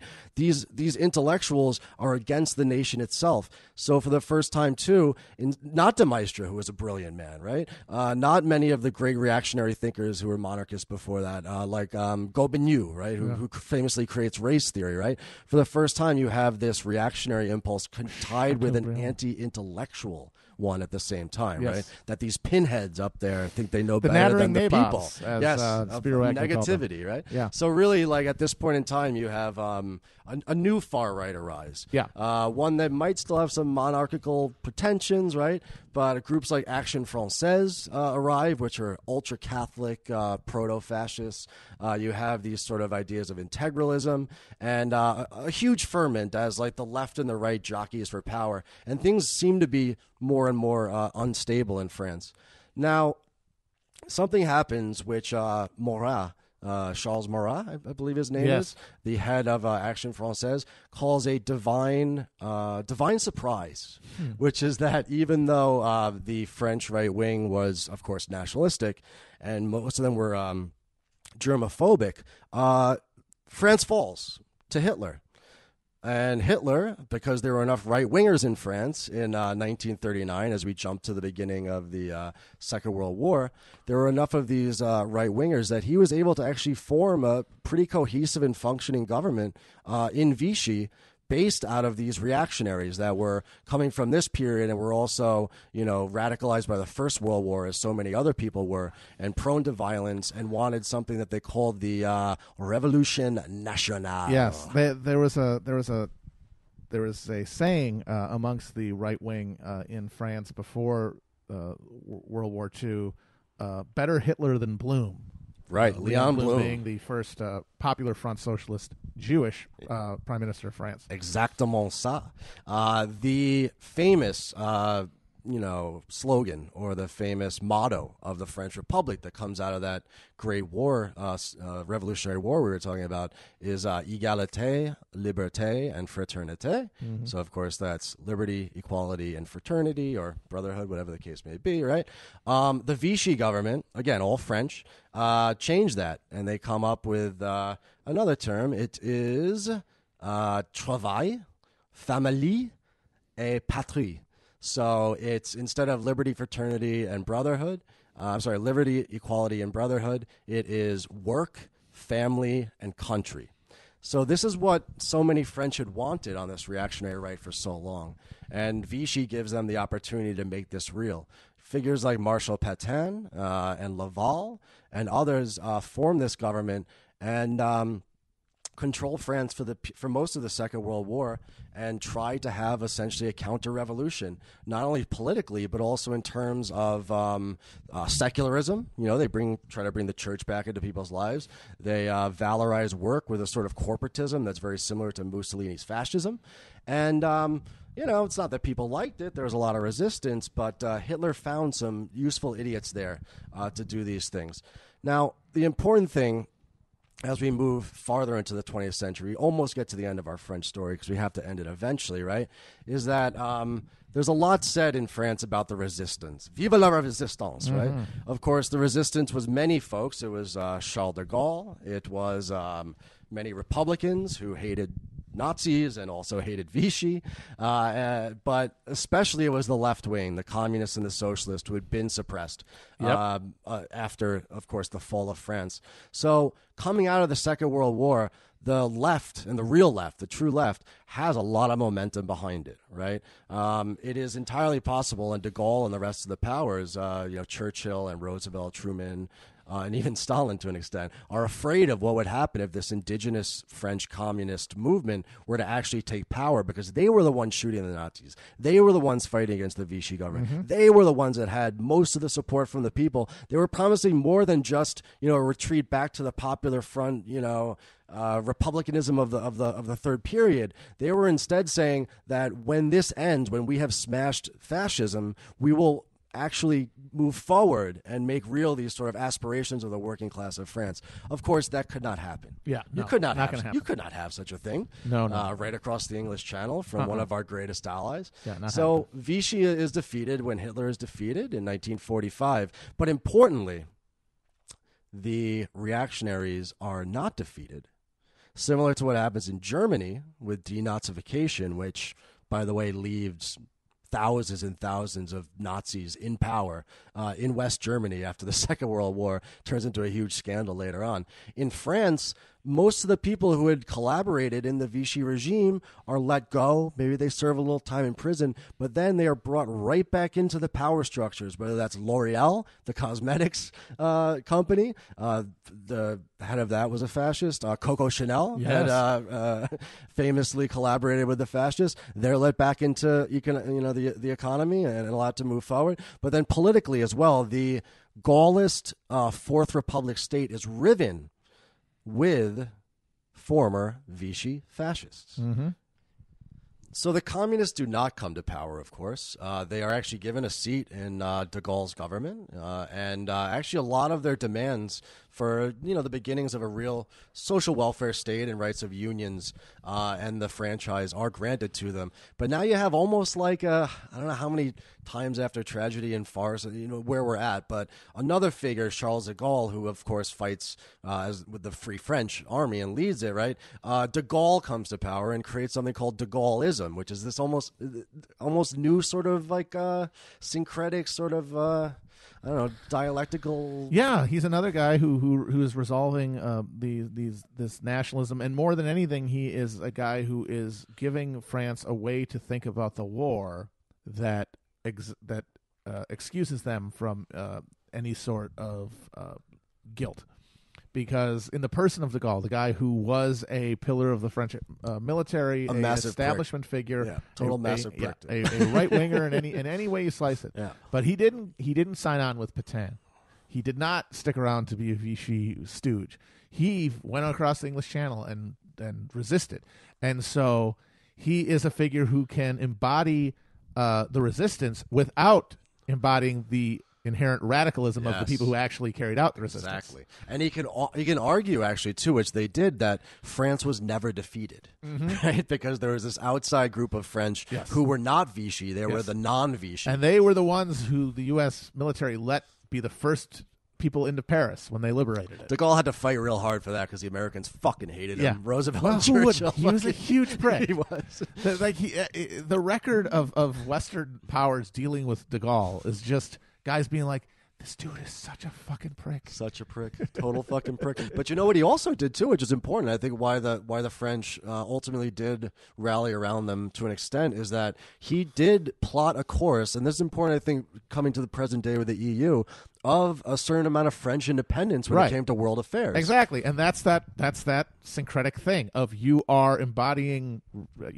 many elements of reaction, and you certainly are not abandoning capitalism. You support capitalism, but you are not going to be absorbed into the Anglo-American hive post-war. And that gives you the sense, that's a thing that could appeal to people across all of these ideological divides in France. He's a Republican, and he's a nationalist, and he's able to unite these factions. And he's even able to give the communists a seat at the table, which actually becomes one of the largest parties in France. Folks might not know that, but up until the fall of the of the wall and the end of so-called really existing socialism. The French Communist Party, maybe the Italian Communist Party was those bigger, are the 1 and 2, yeah. But 1 and 2 up there, like the French working class was highly organized, highly radicalized, but they fought on the grounds that de Gaulle had created for them with the Fourth Republic. Yes. So a huge crisis comes because this is something that we haven't touched on at all yet. But of course, France, like England and like Spain and Portugal, was a colonial power. Yeah. Right. They had lands, colonies all over the world. They had them especially in a place called Vietnam, Indochina as they called it then, where famously when they lost in 1954 to the Viet Cong, the United States came in and tried to bail out that huge disaster, and 2 million dead Vietnamese. Yeah, they offered him a nuke. Did they? Or that was Nixon's suggestion to Eisenhower. Is to give him a nuke to de Gaulle? Yeah. Wow. That would have gone real well. Yeah, I think so, yeah. That's like Truman almost nuked fucking North Korea and China in the Korean War. Talk about alternate histories, right? But even closer to home, and I think even more traumatic for the French people, especially the Raspails of the world, because we're at the time right now. Raspail's born, the author of this novel is born in 1924, and like all sick fucking ghoulish ogre right-wing psychopaths like Henry Kissinger, that motherfucker's still around. He's 96 fucking years old. This guy lived through Vichy, right?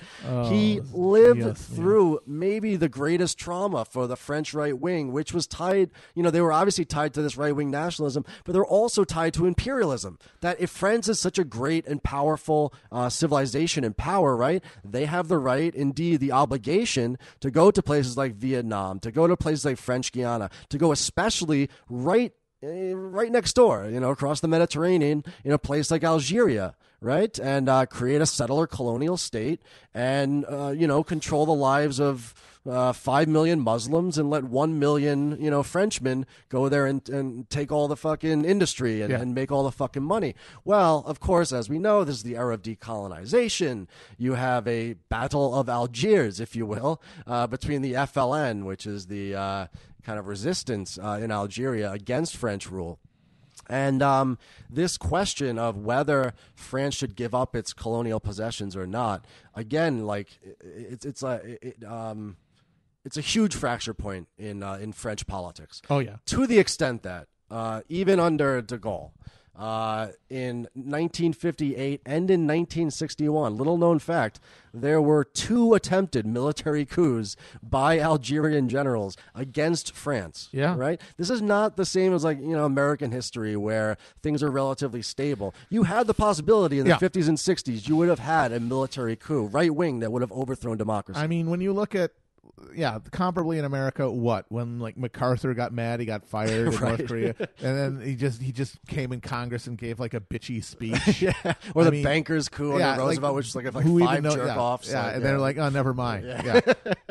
But no, there were soldiers massing in the fucking forests outside France, or Paris when it was generally being mooted, and of course a wave of assassination attempts against de Gaulle. Oh yeah, you have an organization called OAS. I'm not even going to look up what that stands for. It's something fascist and right wing and colonial, but they were like the right wing like military death squads, that would go around, and these folks were again highly right wing and highly tied into the power structures there. De Gaulle barely escapes these coups, and eventually, of course, Algeria is given independence by a vote of the French people, and they vote overwhelmingly to allow the Algerians self-governance.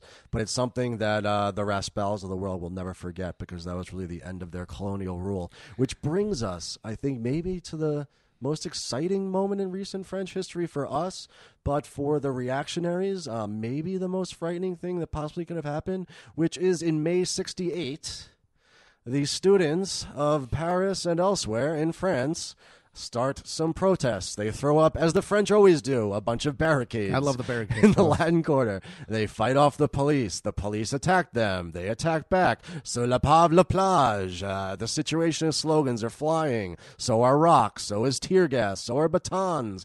The police are going at it. The students are going at it. The students these are Maoists and Trotskyists and all sorts of new lefty students. And they're like, why don't we go to the factories and we'll talk to the workers in the factories? And the Communist Party, which controls the unions, says, no, don't go talk to the workers. And the students, they go talk to the workers. And the workers say, oh, we don't like the police either. We're going to have a general strike. 10 million French workers, spontaneous wildcat general strike, which literally shuts down France for over a week.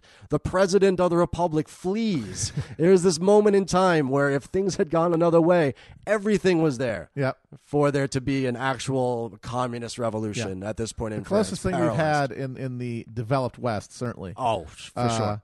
Yeah, the one thing, that alliance between the militant students and the working class, the thing that throughout that decade was searched for in the U.S. and elsewhere and didn't come close to being realized. It was only there in that moment. Yeah, and it was a beautiful moment, but the French Communist Party, the Stalinist Party, did not like the way that things were going. They were, much more happy doing these piecemeal reforms and towing the Moscow line. You don't want to go to that. They're scared you of don't want to go to that abyss. You don't know where you're going to end up at the end of that reshuffling. You've got a nice office. Exactly. You've got a Renault car. You know who needs a revolution? Things are going good. They sit on the Communist Party sits on its hands because it's the new left, and there's not really any sort of idea of what taking state power would look like. The general strike and the insurrection kind of peters out. However, what we think of today, what we know of the French state as this extremely generous, progressive welfare state with, fucking 8 weeks of vacation every year, a 54-hour work week, all sorts of social provisions, healthcare, and this, that, and the other thing. This comes directly out of buying off the working class of France in 1968. Yep. De Gaulle comes back. They bring him back, and he raises the minimum wage 50%. He makes a 40-hour work week from a 44-hour work week. He just basically gives away the store just to put down this fucking insurrection. Mm-hmm. Now imagine you're Jean Raspail. All right, you're like a fascist sympathizer. You still think that monarchy is a really good idea. You are an ultra-Catholic. There are kids, not only are they fucking putting up barricades in the streets of Paris, but they're fucking, and they're doing drugs. Now, what do you think in your grenouille fucking head? Like, how do you take this? You must think the world's fucking ending. Yeah, and he clearly did, because it was only 4 years later that he published a book saying this is the end result of all of your ideals. Yes. Is you're going to open the door to just this ravening horde. The book opens, it's a flash forward kind of, because it starts with these boats having come aground and all of the refugees pouring onto the and people fleeing the coast. They're replacing greatly as a great replacement. Yeah. And there's this one lone French literature professor, total prick, staying in his home in resistance to the tide. And a young student comes up to him. And he says, "This is great. They're going to destroy France." He's got long, stringy hair. He's wearing all sorts of hippie garb. And he is the most perfect straw figure, because he explicitly says, "I hate France. I want it to go away. These are a bunch of savages." He's like, France is racist. Yeah. It's misogynistic. Yeah. We just want free love and we want socialism. Yeah. And it's we're just going to take all your stuff. We don't care. Right. It's like a Ben Garrison cartoon character. Yes, exactly. And the French literature professor, he gives him a big speech about the inheritance that he's throwing away, and he lists a bunch of battles from Tours to Lepanto in ponderous, stilted prose. Yeah. And then he blows them away with a shotgun. just boom, right in the fucking head. Headshot, boom. And that is really his answer to the 68 rebellion. It really is. And only in that context can you really understand Camp of the Saints, because this sense that Raspail has that the West has given up on itself. All right, yes. Okay, your France has given up on itself, right? But those students and those workers, right, and the kind of not subversion, but the hegemony of these leftist ideas coming out of 68 for much of the population. He's pushing that forward into time, and he's saying that 68, we're not going to have some sort of neoliberal pushback to that, right? 68 and all the freedoms that it opened, that is going to be the decay. That is the track that we are on. This is why the white race is going to fall apart, because ultimately, and this again ties back into those very, very same French revolutionary Republican ideals, right, is that these people, these hippies, these leftists, these cultural Marxist conceptions of rights are no longer national rights or rights just for white people or rights for French people. They are taking these and making them truly universal, right? They are saying they are welcoming the Ganges as their brothers and sisters as they arrive. It is the ultimate fear, because for these right-wing reactionaries, it is actually these hundreds-year-old ideals put into action if you were to really take them seriously. Yeah. Because why would the nation state be the bounds for these conceptions of freedom and justice? And the power of the work, and it's the same thing with any of these reactionary screeds, is that there's always going to be one thing that resonates, and the thing that resonates, and this is true to this moment, to this day of every person who's part of this surging neo-fascism, is that they correctly identify that liberal Western culture is hollow. Yes. I mean, they are correct in that they have replaced God and the church and the nation with nothing. Right. And they see that, and they say the end result of this will be dissolution and suicide. Yes. And they are not necessarily wrong on that No. point. Because Western liberal society is absolutely hollow and empty. There is nothing anyone is supposed to fight for. There's nothing anyone's supposed to believe in besides, one's petty amusements, and flattering oneself with one's, one's like narcissistic belief system. Like, right. You believe things, and that's what Raspail and a lot of these guys point to, is that for liberals, like these beliefs, they're so ostentatiously held, but they're very, very, very thinly held. They're really just for the consumption of others. The virtue signaling, the words they love to use. Yeah. And they're not wrong about any of that. What they're wrong about is that there is an alternative to all of this. Yes. There is a vision that can replace. We've dethroned God, and it was replaced with the nation. That's like a slightly less abstract version. And then there's the fucking human race that we can replace the nation with as a thing that persists before us and will persist after us and our children's children. And our role, our like life task of making that future, like that is a project that is as dynamic and as something that can mobilize and spark imagination, belief, and passion as any of these things that the reactionaries pine for, but does not have the flip side of cherishing and turning a virtue into cruelty and mass death. And 18th century armoires, all right? Because that guy does caress his great-grandfather's, Louis the whatever armoire. They fetishize that, like those guy. old shit. It's like, come on. You don't actually like any of that. You like anime. Shut the fuck up. So, yeah, I mean... like pregnant within the Declaration of the Rights of Man that comes out of the French Revolution, right? Are these Enlightenment principles we've been talking about? Life, liberty, the pursuit of happiness, this, that, and the other, right? But there are other Enlightenment thinkers, too, who are of the same sort of mindset. They had the same sense that there are no God-given rules, right? And that, human beings create history, but not in conditions of their own choosing, that we are a social being, and that we are ultimately a collectivity, whether that stops at the village, or in the province, or the nation state, or even globally, right? Those are the people like Rousseau, who Steven Pinker hates. He calls him a cuckoo. So there's the Rousseau, right, with the sense of the general will, and the kind of tabula rasa human being. And then, of course, there's the Proudhons, and there is the Blanquis, and there are the Marxes, and there are the so on and so forth. Marx works in the same tradition as these earlier thinkers had, right? And all he does, I believe, is take these principles to their logical conclusion, which is that if it is true that human beings must have a social compact and must have rights, within the political sphere and in terms of things like property and protection, all right, that those should extend even farther, that ultimately it is a positive and progressive thing to have this bourgeois nationalism and this new mode of production, but that ultimately, if you want to keep true even to right, the basics of that Enlightenment thought, that it must be generalized, it must be universalized. And this is why Raspail, these right-wingers who never even wanted this thing to begin with, would think that it was absolutely fucking horrific. Whereas when I look at this story, and I read it, and it was fucking disgusting. There was rape, horribly fucking racist and dehumanizing scenes and scenarios and descriptions of people.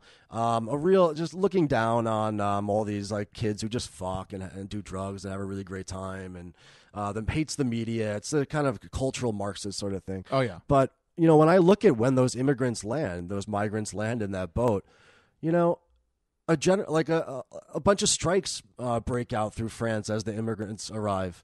The prisons are opened up and everybody is let free. The workplace is taken over. The French government falls, and eventually all these Western governments fall in Raspail's novel, because ultimately the nationalism and of France and the other Western powers cannot take this overcoming of it by this kind of international invasion, this sort of coming together of the Ganges and the Loire Valley, right? And Raspail sees that as horrible and brutal because, as we've pointed out, in every single description of a black or brown person in his book, they're not human. Yeah. They are literally, they're like this, this aggregated, mindless zombie horde of like raping, conniving, destructive, just brown hordes. Yeah.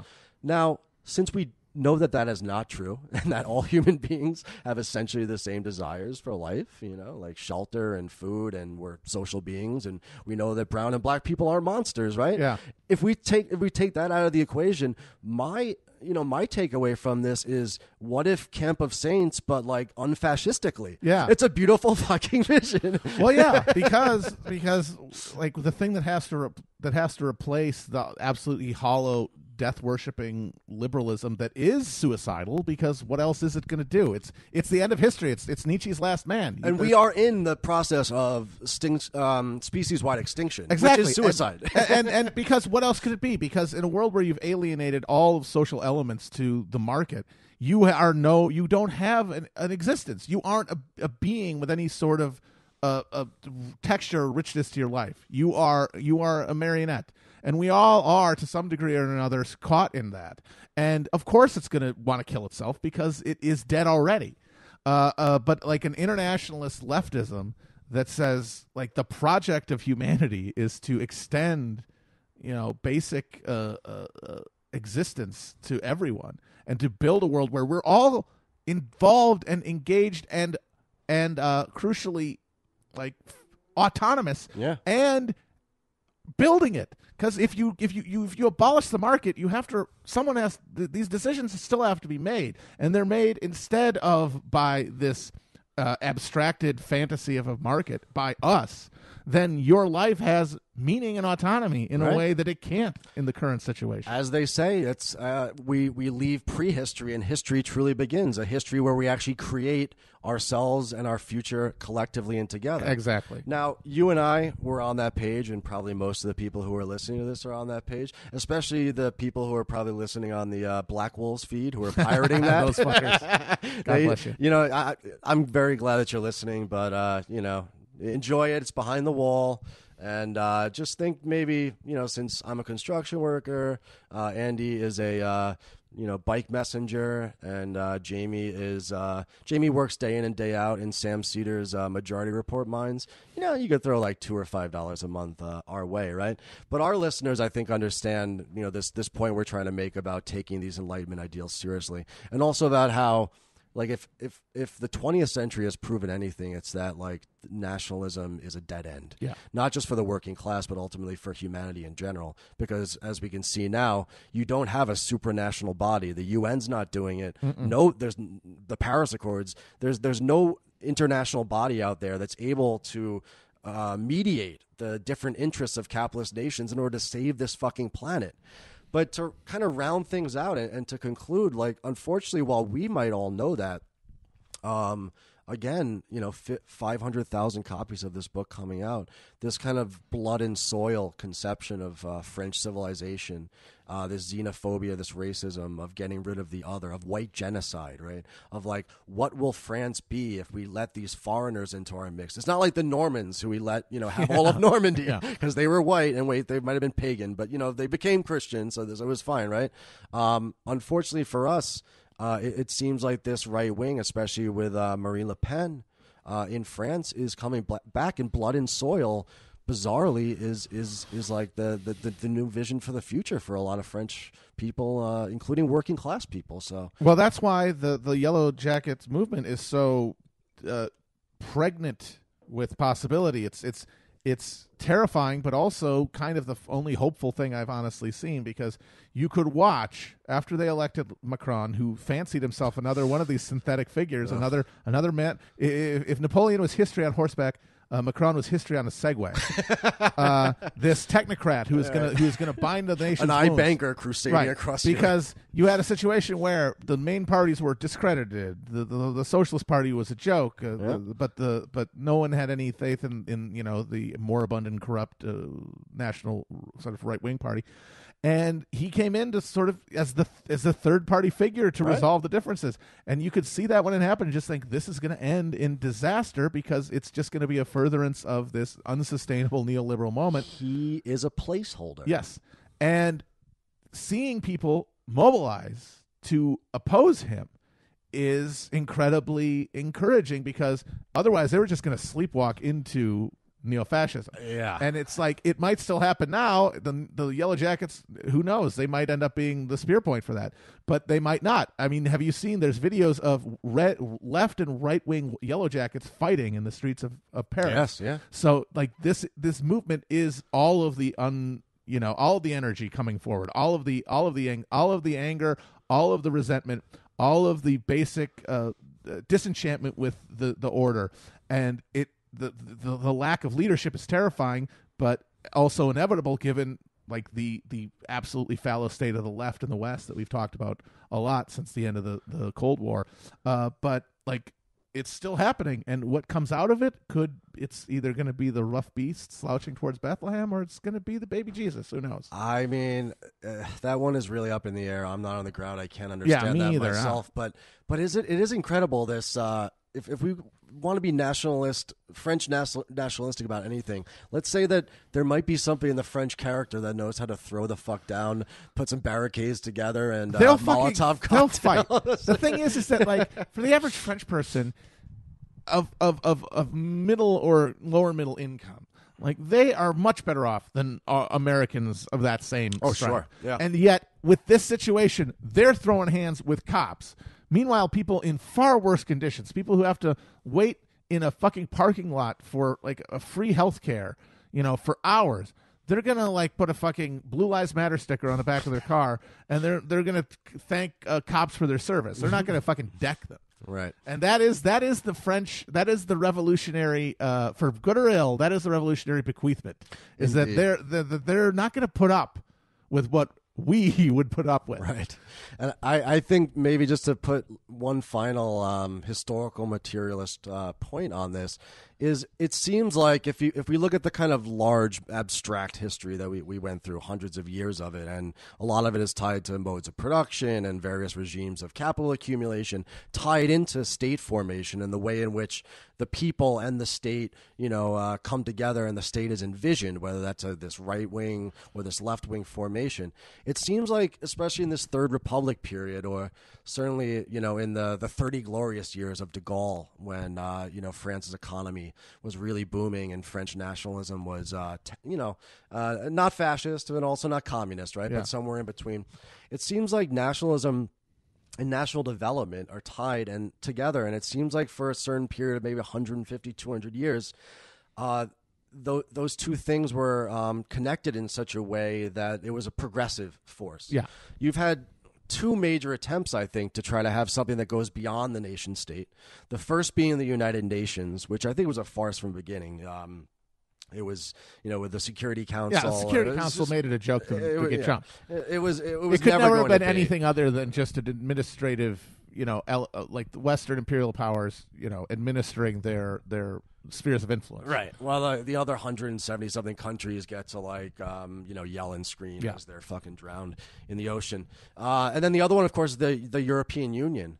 And I think that's a question out there that I don't have any strong answers for, but it is a it is an attempt to rise above the nation state. I think the real debate for us on the left right now is whether we take the Yanis Varoufakis view, which is that the EU is what we've got. It's what Le Pen is fighting against to try to break away from. Golden Dawn hates. Yeah. The Brexiters hate, right? Yeah. It might be a completely imperfect, it might even be a completely bourgeois international institution, but we need to storm those heavens and try to make a united Europe, something more progressive moving forward, right? Mm-hmm. Then there are those of us, and I think I fall on this line, is that the European Union, just like the UN before it, was a failure from the get. Yeah. Because it was just so imbued with, it might have been super national, but it was basically a trade market. It was a negotiated. It was a neoliberal fucking.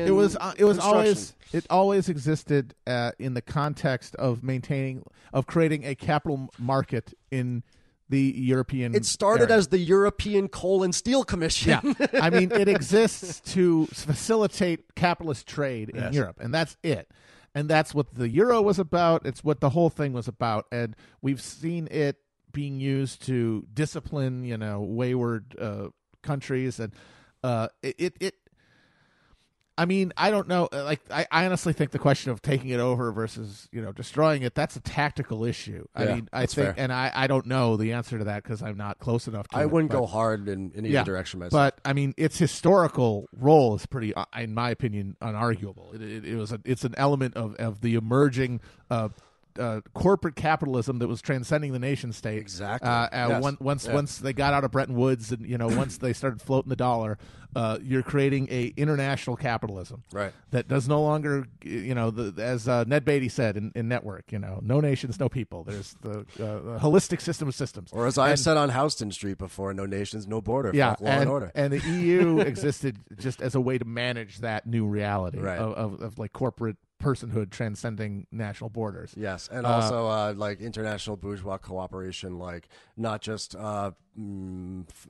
one-to-one, but create a network of market relations that was cross-border, that you have a customs barrier. And I think maybe the most progressive, and I think for us the most positive thing, but for the Raspails of the world, the most frightening thing is the free movement of peoples, right? Mm-hmm. And that is really what it seems like the working class supporters of the right wing seem to hate the most. Is that competition in labor. But I mean, that's the challenge, because it's like doing the thing where you pull the tablecloth while leaving all of the stemware from falling over. I could never do that. Yeah, no. Peter Venkman. The flowers are still standing. Is that, we have to transcend the nation state, and we have to create international institutions, and we have to create free movement of people so that you're not a slave to your birth in terms of your economic maybe outcome. Unions that transcend right. borders. Yeah. But you can't do that in a context where national working classes are being immiserated steadily, because they're going to put 2 and 2 together. It might make up 5, but to them it's going to make sense, because they're going to see people coming in, and this happens here too, and this is a big reason of the working class support for Trump. Even if it's not true, even if you can put 15 charts to show actually immigrant employment does not affect. It doesn't change it doesn't change your sense that my life has gotten worse and there's more of them here. Right. And that is a thing that is concrete and in your face, and that you can make a spurious but not unjustifiable jump to say that's what needs to stop. Because the only alternative is people like the Clintonian neoliberals saying, no, it's fine, you just need retraining. Right. Like coal miners and Dakotas. It's like folks, that's all. Like, if that's the only alternative to someone saying build a wall or get rid of the EU, then of course people are going to pick that. Yeah, it's a Faust. There's no choice there.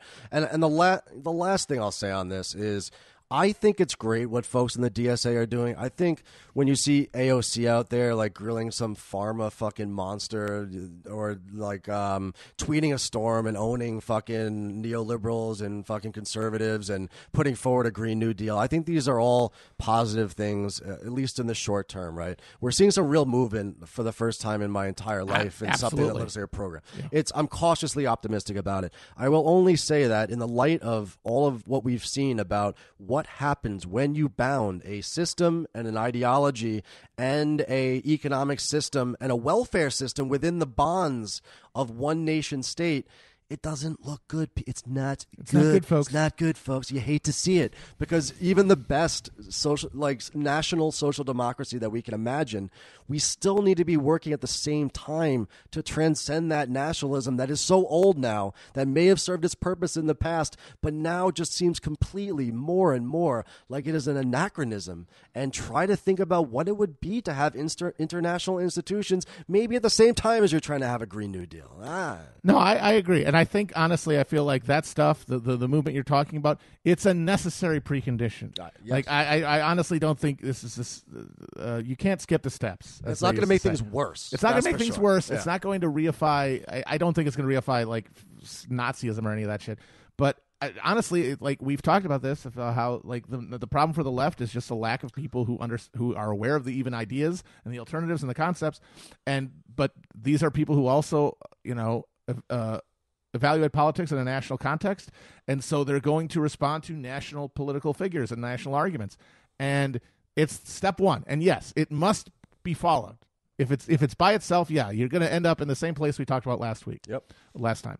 But I feel like it is a necessary first step, because you have to get people even thinking in those possibilities. To imagine themselves as a class for itself, exactly. Even if it's within the nation state. Exactly. And I feel like that's the question that's open. It's the same thing with the Yellow Jackets. It's like, there is this moment of possibility as people are becoming radically disenchanted and are being met with people who are opposed to the current system and are not either just trying to mindlessly keep it propped up or cynically exploit it for right-wing reasons.